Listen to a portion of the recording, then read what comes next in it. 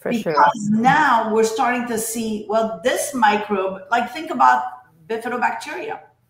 Who knew Bifidobacteria liked vitamin C and liked vitamin D and that it grew? We saw an in vitro study, but nobody's ever done a clinical study where you give people vitamin C until our lab, where we basically took 20 patients and we gave them vitamin C before and after and noticed vitamin C increases Bifidobacteria.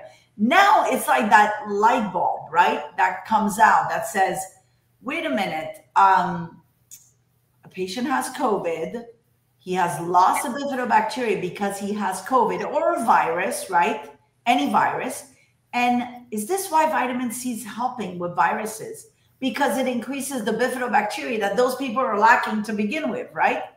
So are these microbes depleted in nutrients, and what nutrient feeds each microbe?